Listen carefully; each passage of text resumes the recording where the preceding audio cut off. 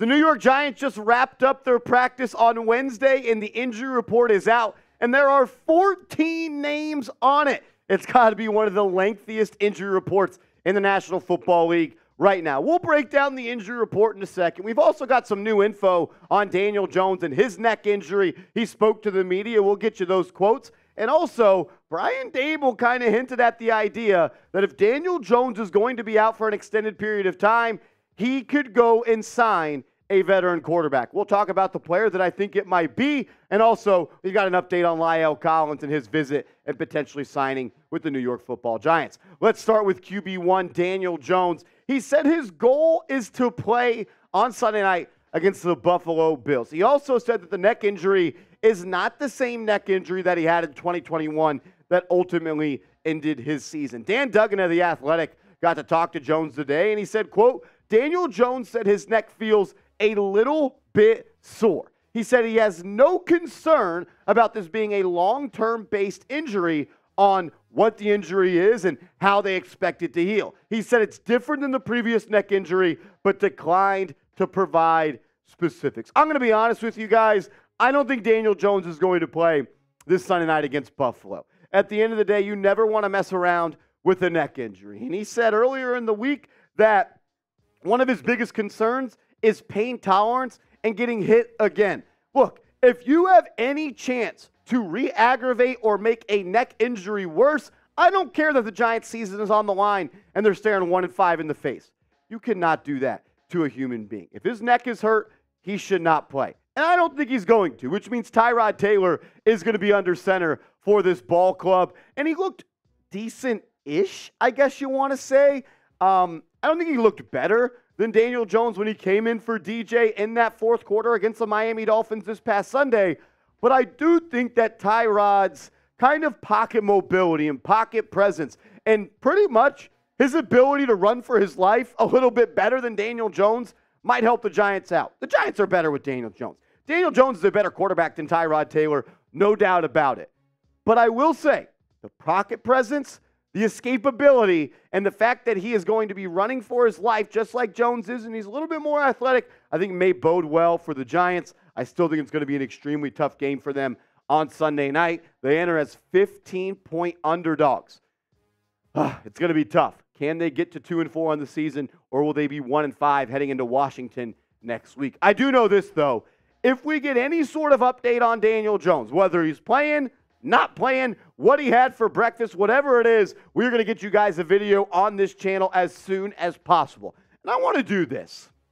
I'm honestly going to blame some of the reason why the Giants aren't being all that successful on you. You watching right there. If you want the Giants to beat the Buffalo Bills, subscribe to the channel. Sub for dubs. I never have wanted a dub more in my life. And do your job. Hit that sub button. Free Giants videos every single day. All righty, let's dive into the injury report. Darren Waller was one of the guys that was featured, and he did not participate. And it is due to a groin injury that I guess popped up in Sunday's matchup. But he said he's going to be okay, and he will practice tomorrow. I'm expecting him to be able to go on Sunday against Buffalo. I think he's going to be targeted early and often, whether it's DJ or Tyrod under center. These are all of the players that did not practice for Big Blue. Daniel Jones obviously did not. Inside linebacker Micah McFadden is also out with an ankle injury. He hurt his ankle in practice last week, and he continues to be out. That is brutal. Azeez Ojulari, of course, he is on the injury report yet again. An extremely talented individual, an extremely good football player. But at the end of the day, you got to be available. Sometimes availability is the best ability, and he is never available, it seems like, and he's always on the injury report. Matt Peart, backup left tackle, who replaced Joshua Azeez last week after being benched, is hurt and did not practice because of shoulder injury.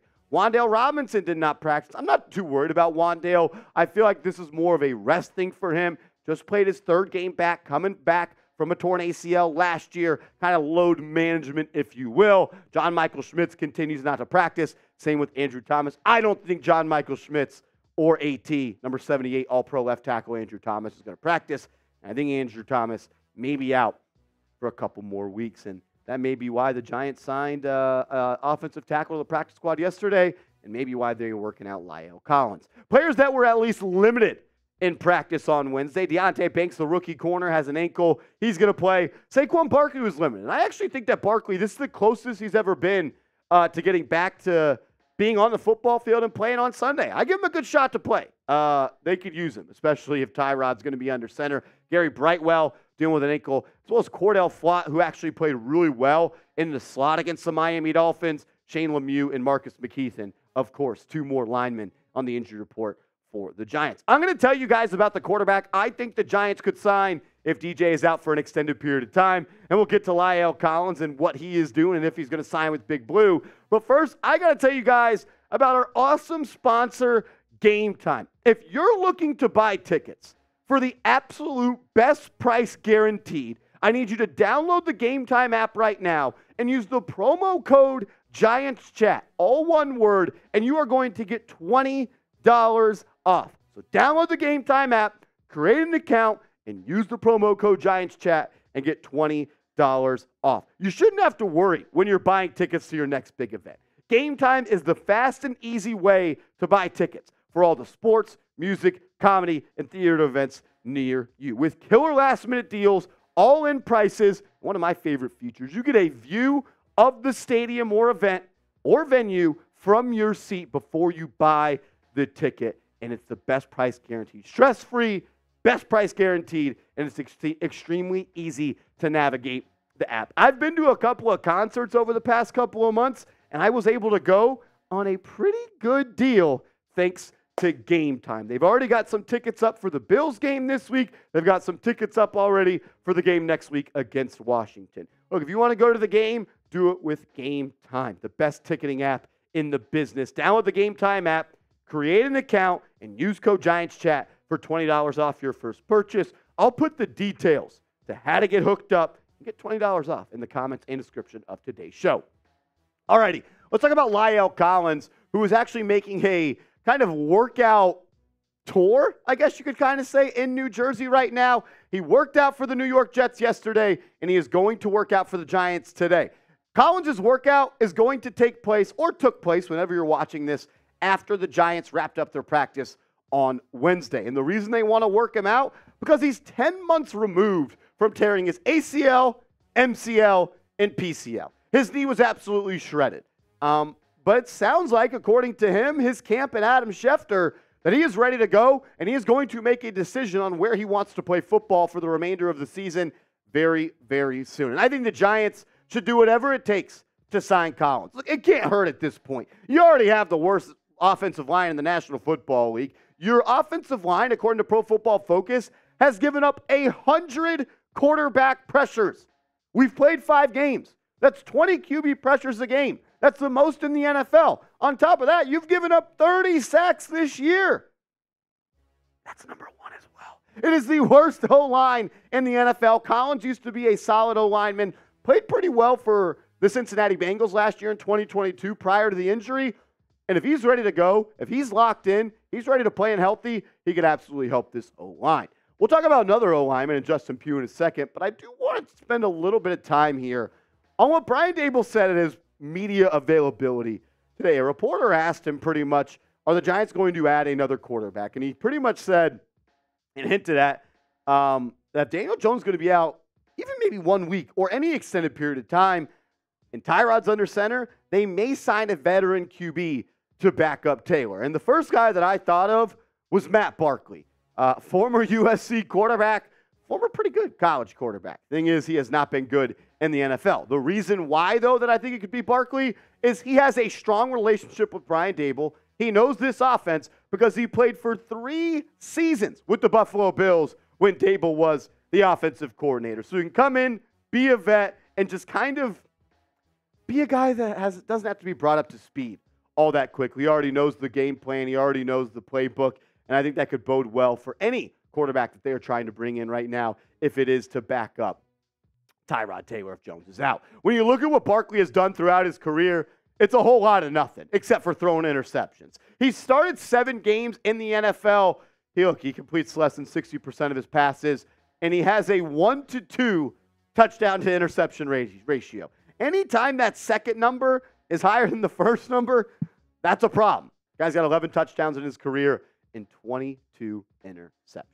Not all that good, but a veteran QB, I'm not sure that they want to trust Tommy DeVito to be the emergency QB if Tyrod gets hurt. Maybe they sign Barkley and they activate 3 quarterbacks next week if Jones is out then as well. Let's close out the show talking about Justin Pugh, former first-round pick by the Giants a long time ago. He's back with the Giants. If you didn't know, what are you doing? Subscribe to the channel. But Dan Duggan of The Athletic said this. Today was Justin Pugh's first practice in full pads. He took reps with the scout team O-line today. He said his knee feels great, which he had surgery on in the offseason, but he said it will be important to gauge how he feels tomorrow. It's the first full padded practice he's had in over pretty much a year up at this point. And he said, if I can play, obviously I would love to do that. That's up to coach, the training staff. It's not just me. As desperate as this offensive line is, we just told you the stats a second ago. It's not La'el Collins, and it's not Justin Pugh. Neither are the savior. But Lord Almighty, I do think he will help because it cannot be worse than what the Giants have right now.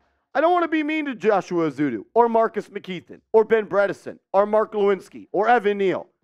But oh my goodness, they are just bad football players right now. And you could bring in a vet like Justin Pugh who maybe moves the needle a little bit, and then you bring in La'el Collins, and that moves the needle a little bit.